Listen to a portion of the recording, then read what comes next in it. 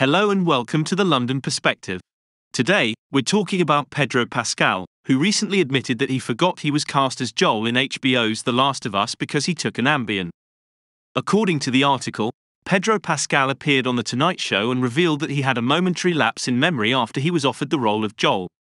He had just participated in an adrenaline-fueled late-night call about the series and had taken an Ambien pill to assist with his sleep. In Pedro's own words, "I was actually in London and everyone else was in Los Angeles. I got sent these scripts and I was told that Craig Mazin wants you to read these scripts. And if you like them, he'd like to talk to you." And that's exactly what happened. He fell in love with the scripts and the series, and was offered the role after a late-night Zoom call. But, as he took an Ambien to go to sleep, he forgot he was offered the job. Can you imagine forgetting such big news? It just goes to show how powerful sleep aids like Ambien can be. I personally have never taken an Ambien, but I have heard stories about people doing some pretty crazy things while under the influence. But, despite his temporary memory loss, Pedro Pascal is now playing the lead role of Joel in one of the biggest shows on HBO.